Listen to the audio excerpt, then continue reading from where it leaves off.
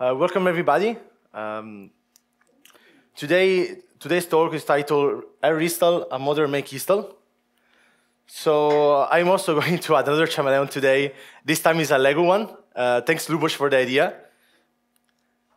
And I'm Danilo Spinella. I've been software engineering packaging for almost 3 years.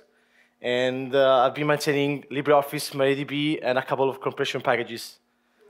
So what are we going to talk about today? Today we're going to talk about this new tool that I've been working on the last years, which is called rinstall. It's an alternative to Makefile for non-C projects. And today we are going to see, first of all, why, which I think is the first question that comes to everyone's mind. Why develop a new tool, a new standard? Then we're going to see how it works, and also how to integrate inside openSUSE and also other parts of the current toolchain for development and installation. So let's start. Why? This is the canadmin spec file. This is the package and a software written by William Brown. The software is amazing. It does a lot of stuff. And it's also full of small binaries. So it's each binary does a different thing, just really simple. But as you can see, installation gets so big. This is just 50 lines of install section. We install all files manually. This is a Rust project, as you can see from the target release files. And this works, but at the same time, it has a couple of things that are not so good. First of all, this is prone to error, because if you just install the one file in the wrong location, it's hard to go there and find it, or if you have to type 50 lines with the same macros all over again, it is really easy to get them wrong. One other important thing is that if we package canadmin for another distribution, then we need to rewrite the same 50 lines in another distribution. And maybe it will be, for example, a package build. We need to write all the locations by hand. This gets even more prone to error. So this is something that I personally don't like. It works, but I wanted to see if there is any room for improvement. So let's see a couple of ideas on how to solve this. The first idea that comes to mind is just having a Makefile or a install.sh script. Why I don't like this? The problem with Makefile is that we add another dependency on a Rust project, for example, like we saw. Make doesn't help the user writing the install phase, because when you install on a Linux machine, on a Unix machine, you have to be aware of where the file should go. You have to be an expert for the hierarchy of the system. You have to know the GNU Directory standard, which is huge, by the way. And this is something that also prone to error, really long. You need to get the variables in Makefile right, which is something that also really hard. The install.sh script is also something that we can do, but it has the same problem. It is not made. We need to write a script. We need to do it ourselves. It's something that is not standard, and that maybe no other package uses. The next idea that we could have is, for example, using a full-fledged build system, like Mason. Personally, it's the one that I prefer the most. It's really helpful to the developers, especially for the installation phase. But at the same time, it's another dependency. Maybe you're using another build system because the package that we are developing or installing is not written in C. Maybe it's a NIM package. Maybe it's a cargo package. We need to call NIM package manager. We need to call the cargo package manager. And then we need to have Mason on top of it. It gets even more complicated. So this is something that I consider, but I didn't like it that much either. The other option, I have a couple of Rust projects, so I wanted to install them inside the system without having 50 lines of install phases section. There is a cargo install command. The cargo install command only installs binaries and libraries.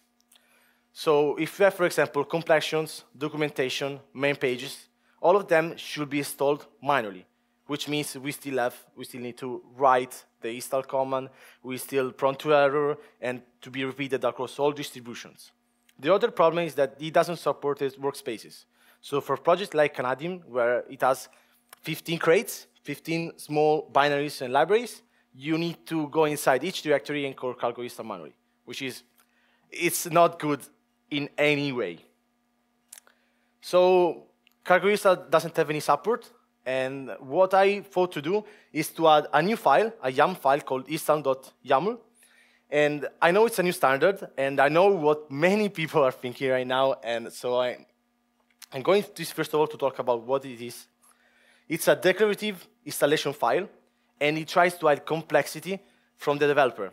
Instead of saying where a file should be, you just say what kind of file we have. Do we have a binary? OK, then rinstall will take care of where the binary should go. And it has a lot of complexity. You don't need to learn all the GNU directory standard. You don't need to rewrite install commands. It tries to fix these issues and also fill the gap that we have currently. Yes, it's a new standard. We already have a lot of standards. And this is the relevant XK CD comics. I think it is always important to notice it. But at the same time, I think that if nothing fills the gap, it is still worth to pursue a new standard and try to get feedback and inclusion.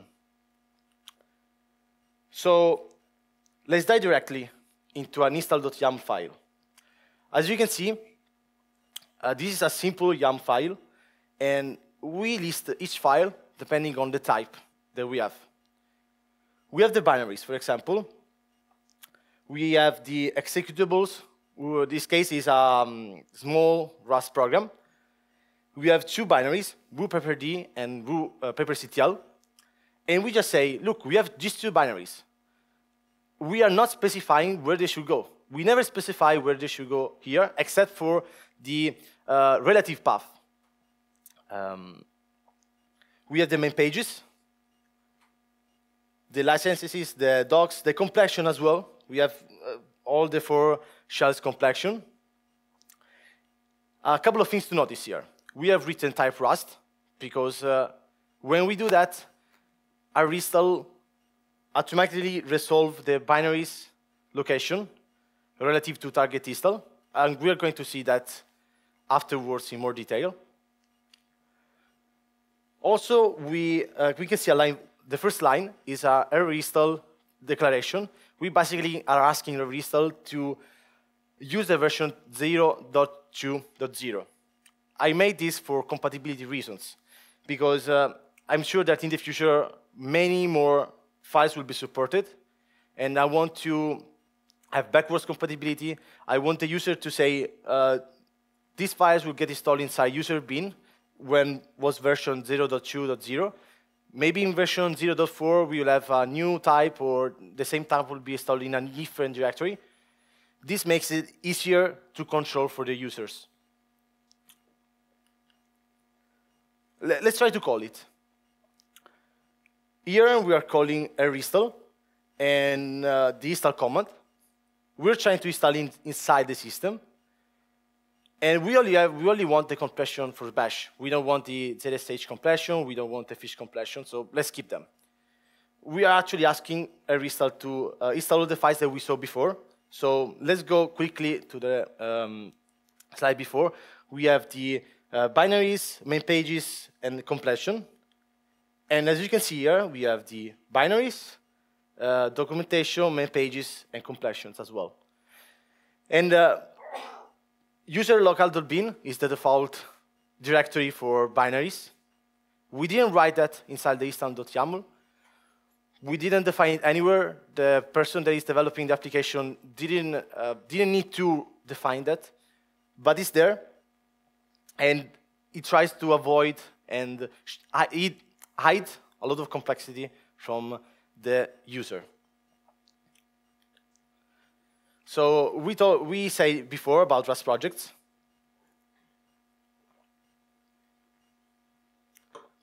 Why do we add a type to the rinstall? It should be agnostic, right? At the same time, there are a couple of things which are really common in some languages, like in Rust. Every time we build a binary, it's going to be installed inside the target release directory, or target release with the arch. So we know where the file is going to be. We don't need to fill the entire install.yaml with target release prefix. We don't need that. It starts to become ugly, especially for projects like Canadian, where they had 15 binaries, 15, 20 binaries. This becomes really tedious to do. So what a restall does, basically, it translates all the binaries from there to target release and restall. It goes directly inside the target release directory, and if the file exists there, then you use that file. Another problem that arises is that completions for Rust projects usually are built build time, so we need to put them somewhere. We could put them inside the top directory, inside a completion directory, but Cargo is going to complain. The problem is that when we publish a crate on crates.io with Cargo, it builds, we run the entire build process, and if the build process touches anything outside of target release, then Cargo is going to say, no, this crate is not good to publish on crates.io. This is a security measure that they did, but at the same time, it limits the developer to put completion inside the top directory. So what happens is that we can put completion inside the target release, and this still happens. So if we have, for example, if we go back, oh, sorry, I went too forward. So these two lines, these two completion files that you see here, they are not inside the top directory. They are inside target release, just like WPPRD and WPPRCTL. This way, we still have a lean istam.yaml file. We try to avoid repetition as well. We are doing a new standard just to avoid repetition. Why repeat a lot of things there? Doesn't make any sense. Same thing happens for for the two main pages. They are inside the target release directory. How the build RS is written, I think it's outside of the scope, so I didn't post it here. But just to note that Rust is a first-class project for a restall. I'm looking forward to add new languages when it gets more adoption. Let's see how can we integrate this. The most important part for us is the packaging. So we really want to see how we can integrate a restall inside a spec file. This is the spec file for WPPRD. And as you can see, we have the main package and the bash completion package. It builds using Cargo. We have just 3 dependencies, Cargo, a restall, and scdoc for the main pages. Let's see. This is the rest of the spec file. We build the Cargo project like usually. We'll build the main pages here. And then we call this macro. We call the macro a restall. And also we ask just for the completion for bash, because otherwise we will get completion for other shells. We haven't packaged that yet. It's fine for us to just package bash for now. In the list of files, we do it as usual. We have the binary, the other binary, the main pages, and the bash completions, documentation here. We don't need to define the BINDIR. We saw before that, that the default BINDIR is user local bin. So usually we'll need to define that inside the spec file. But at the same time, the restall macro does that for us. So if we go step by step in the restall macro, we can see that it just called a restall inside the BINDIR. The install command, it does a restall that we are doing packaging. So when we do packaging, we also require the sdir. We don't want to install inside the system. The packaging flag also had the system flag, because we don't want to do a user installation when we're packaging, of course. And it sets basically the prefix, the libdir, and all the default directories. We use the proper macro for that. This way, by just adding these 15 lines of macros, by adding the install.yaml section, we are trying to fill the gap and avoid any repetition, because all other distribution can just call this command here like that, and they are going to have the package installed automatically. But this, that wasn't enough for me. I know that especially if you're developing a new standard, just one feature is not enough, especially for getting more adoption. So what I thought was, why don't we consider also user installations? I know that user installations are usually frowned upon, and I really get why, but many people are still going to GitHub releases, downloading a package from there and installing it inside the home directory. So let's try to support that and improve the situation a little bit. This is the same command. Notice two things are missing from before: the system flag, because we are installing for the user, and the skip package config. I didn't mention it before. We are going to see it here. All files that are relevant for the user are getting installed. So the main pages aren't getting installed, because usually, by default, when we do man, no local directory, as far as I know, is getting searched, just the system directories. So rinstall skips that, but he installed the documentation and the completion along with the binaries, which is what we need. What happens if we call a rinstall on 100 packages on the user directory? It gets so much crowded, so many stuff there. There is no maintained by any package manager. And this is bad, because if we need to update, then maybe some files get removed from upstream, but we still have them on our home directory. And if we want to have a home directory for 10 years, maybe this could not be the right approach.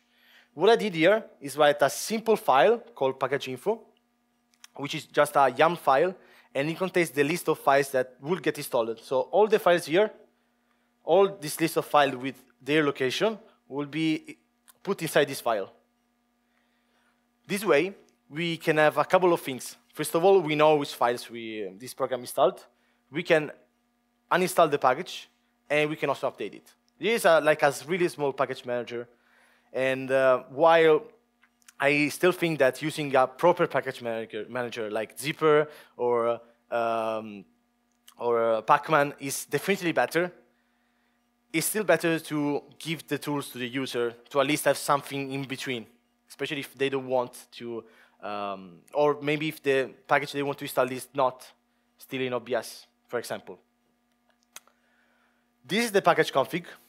And as you can see, we have the path where this package config is installed and the list of files.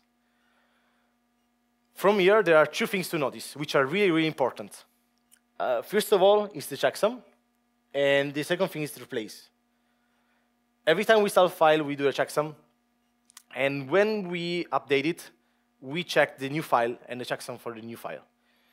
If the checksums are different, maybe it's a configuration file, it got updated. Do we want to replace it with a new version? And this replace value tell us if we can replace it or not. This is a binary. Even if the binary changes, it's okay, we just want a new version. But if a config file changes, we don't want to replace it. We are going to lose the files, so we don't want that. The other thing that I also try to fill the gap is, I saw a lot of projects that when they do releases on GitHub after a new version, they create a tarball. They compile a program and give the tarball to the users. But this process is also prone to error. They need to list all the files that they want to have in the tarball. Then the user needs to unpack the tarball, and they have the tarball, but they don't know how to install because there is no way how to install. So I also tried to fill this gap, and I added a tarball command. So basically, it goes through all the files that we have inside the install.yaml and creates a tarball from that. What we can do from the tarball is we can release it to the users, but we can also install from that without unpacking it. It basically goes through all the list of files, and without unpacking it inside a folder and installing it afterwards, directly install all the files into the system. And as you can see, it still respect all the flags that we saw before, user-dir, BINDIR, libdir, it supports all the flags that we saw before. It's a full-fledged installation. What else? We also have an install command. We can just remove the package. This is useful for me to try packages, especially the one that I'm developing to my system before creating the package for the system. And let's talk a little bit about future improvements. This tool has been in development for a couple of years. I tried to get the ideas right before releasing it and getting more adoption, because after we release it and get wider adoption, it is harder to fix things. It's harder to change the standard. So I wanted to know that what is done currently is worth it, is good, and will work in the future. I really want this to work for 5 years. I don't want this to work for 1 month and then we need to change the entire format. It will get no meaning to do that. Other things that can be done is integrating this more into OBS. I know there are a lot of projects that could benefit from this, especially projects, for example, that are not C project, are not Rust. Maybe they're just configuration files. Maybe there are just some scripts to install. Why do we need Make in that case? We could fill the gap with this. Other improvements will be to polish it a little bit. There's still roof around the edges. We can improve something about the command line, the user interface. We can add more files, because there's always some new file that gets installed into a weird directory, and it's hard to support otherwise.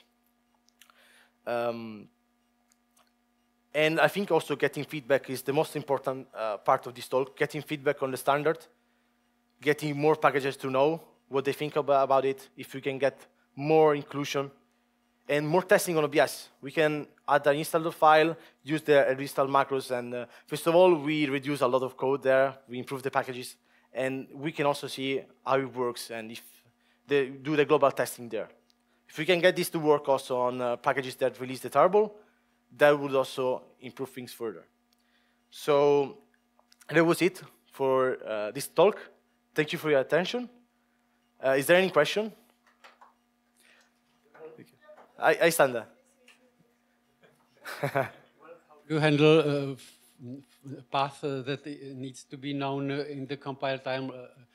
For example, path to configuration files passed to supplementary binaries or data. So the thing is that usually a restart is meant to fill the gap when there is no configure. So when you, for example, build a Rust package or you have some scripts, there is no configure to set the installation directory. So for binaries, you don't know where there is going to be. So when you call a reinstall, you're going to set the correct arguments for BINDIR and you install them. Getting to know things at compile time, maybe what can be used, for example, when you run configure, use the BINDIR and then you call a restart with the same BINDIR. Currently, there is no way to get the BINDIR from somewhere. But this is something that we can definitely look into and look at the different edge cases that we have. Thank you for the question. Sorry. But for example, check path to configure file. You need to know in compile time. Otherwise, the binary will not find it. Yes, this is true. But this is also an issue of the.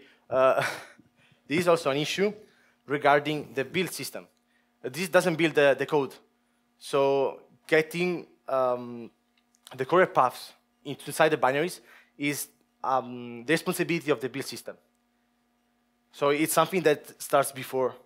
I think this is my opinion, but we could definitely look into this. Thank you, Standard, for the question. Any other question? Yes. Do you realize that Make is part of POSIX? And so, yeah. How that's like selling you are selling the tool as if here we have some software, you don't need an operating system, something like that. If you have Make, then you have something that can do declarative in a similar way. So half the problem is solved. There is a need for a standard maybe, but I think that installing something written in yet another programming language is actually adding not one but two problems. Okay. So this is a really good point. The thing is that I've been, before joining SUSE, I was packaging in my free time for Exerbo. And with Exerbo, you really need to get the prefix and all the variables right. Otherwise, it doesn't get installed because it has a little bit different variables for installing. So I look into a lot of Makefiles, and at least 50% of them didn't get the variables right for installing it. So yes, Make is available, it's POSIX, but it's not made for installing. We install with that, we build with that. It's true that we do that, but when you install, we need to define the variables in the correct way, which is hard. Especially, for example, getting the prefix. We need to define prefix in a correct way so that it gets the environmental variable, but it can also get replaced when we call make. It's something that is really, really hard. It's in my opinion. I saw a lot of Makefiles, and it's really, really hard to get it right. So there is a proper way to do that, of course, and it's not entirely intuitive, perhaps, to write Makefiles. But the point is you can make it declarative in a way that the user, the developer doesn't need to know any of that. You just declare, my program has, like automake, but you can do it with plain make. You declare which programs you want to install, which documentation, and then you have a Makefile that simply imports your definition, and it installs, and the user doesn't really need to know anything. It just works in that. And there is a couple of details, like, for example, the variable replacement.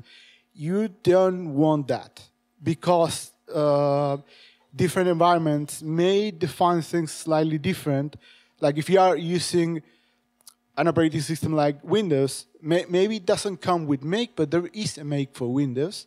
And if you happen to use that implementation, which is slightly incompatible, there could be variables that you don't know about in this other system, or there could be, I don't know, hardcode or whatever. You don't really know what that does on the system, but you want to avoid getting those from the environment. So normally, you don't take environment variables unless they have a very standard meaning, like, for example, path. Okay. This is also a good point. I wasn't aware that Make was possible to do that in Make.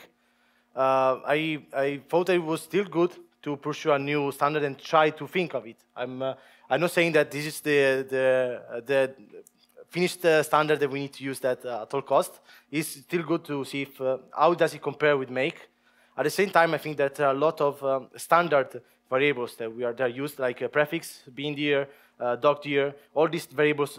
These are the ones that I was referring to. I wasn't really clear with that. No, but I mean, if you don't want to take variables like prefix from the environment, you want that specified on the command line. But why don't we want to take it from the environment? Because it could, so you can accidentally define those and then have it taken into the build system. It's true. This is also really true. But if we think about RPM build, every time we call RPM build, we have the correct prefix set. And my assumption when going to this is that every time we call make, we have the correct environment variables because we are inside the build process, or for example, for packaging. You're assuming that there's one use for that, but composition is another, and you could have this infrastructure called from another thing.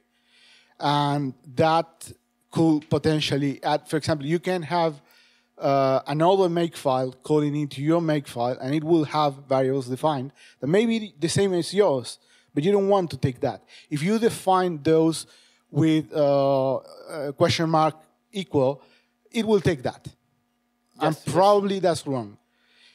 If you use the standard equal, then the only way to override that from the other make is to pass it on the command line. Thank you. I think that getting from environmental variable, all the packages that I've seen until now was good, But that's also another good point. Thank you for the question. There's also Simon that wanted to do a question before the talk's end. So I'm going to agree with the previous person and say that as someone who maintains CMake, command line parameters are much better than environment variables. And so I think that would be a good enhancement in the future to support command line parameters. And maybe if the command line parameter doesn't exist, then use the environment variables. And then for your OBS macro, you use the command line arguments instead of environment variables. And everything works because in your user install case, you don't know what environment variables the user may or may not have installed. On OBS for your system case, yes we do, but in the user case you don't. Second, completely different question. What does the -- yes flag do? So to answer, thank you for the questions. So to answer the first one, the environmental variables, we were referring to Makefile, because rinstall doesn't read the environmental variables, so only supports for command line arguments, which is why I totally agree with you that they are better than reading for the environment. For the second one, without the double dash yes, it runs in a dry run mode, so you can see what files will be installed. If you run yes, then you're accepting the changes and it will install inside the system. So that's the opposite way to most things that have a -- don't do anything flag. Yeah, but I wanted the other way around. But it's also a good point. Thank you. That's technically against Unix philosophy. I have a last feature request, let's say. Would it be possible for us to, and I can work with you on that if you'd like that, but for us to populate the file section automatically? Because I thought the problem I have with packaging many times is not just getting the install section right, it's also, oh, now I have to figure out all these files, and if I could get that out from the output of our install, then that would be one line maybe that I could just slurp the file into the file section as we do for some packages, and that would be two problems solved with one tool. So this is an amazing question because I implemented that in the past. I was talking with Antonio about that yesterday. The issue with that is that I can print out the list of files, but usually a lot of packages are divided into sub-packages. And a rinstall doesn't have this concept, or you can have sub-packages inside a rinstall, but they wouldn't be the same with all distributions. And the other issue is that when I expand the variables, I don't know about RPM macros, so you are going to get the list of files without the RPM macros, for example, for BINDIR and so on. So you get the entire path, and then you need to change it back to the macros. So this is the issue that I had. I implemented a simple command to print the file section, then I remove it afterwards. But this is really good. If we can get it working, there will be also good improvements. Thank you for the question, Martin. Okay, I think there is no time anymore. We still Last have question. we still have other questions, so there will be a coffee break. Okay, perfect. Okay, Christian, please. Why don't you produce LPM packages directly? Did you ever think to create LPM packages directly from our install? Why to go over LPM build? You have all the information there. Just create a CPO archive, some headers, and you have an LPM package. I didn't ever think of that, but it would be amazing to have, especially for why projects. not? Yeah, that would be quite good to have. That is good. Thank you. I would like to comment that there is no need to translate back from the full path to the RPM macros. There are packages that provide file lists, and if you generate file list, then for the simple packages that aren't split, you could just use that. There's also a really good point. I didn't think about that, but it's something that I would definitely look into. Thank you.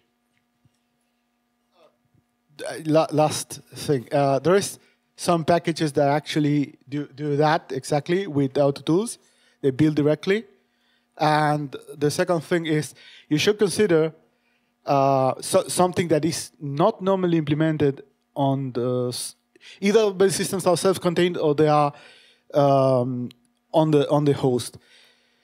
There is a case for, and there's very few that support that, of using both the self-contained build system and the host, and looking at which version is newer, because you may want that. Okay, there's something else to look into. Thank you. Any other question?